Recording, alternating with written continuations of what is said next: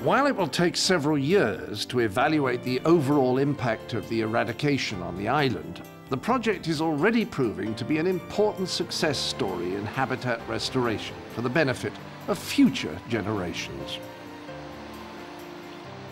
Restoration is sort of both an art and a science. We have to figure out what was injured, we have to figure out what we can do to help it, and we have to figure out whether it's something that we can do without hurting something else. And this project is all of those things that we had to consider.